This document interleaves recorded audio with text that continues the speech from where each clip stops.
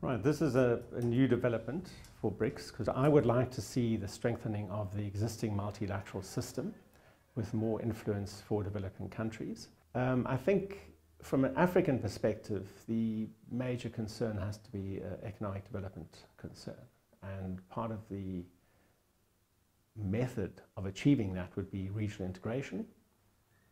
So I think expansion of global markets or market access and also regional integration are key themes for South Africa and for Africa. And I think this BRICS summit will have quite a significant African theme and perspective.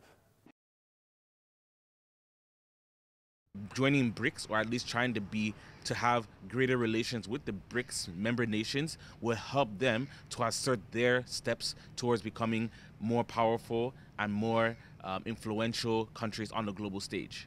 Well, China plays the central role because they are the largest economy and they are the country which is the most politically stable, not to mention that they are the country which has its commercial tentacles all across the world. There were two things that attracted South Sudan. One is accelerated growth and sustainable development. The second is the development and the promotion of multilateralism.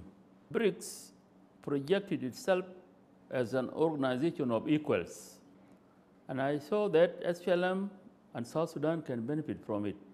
You know, with BRICS, I see the Chinese role to be very instrumental.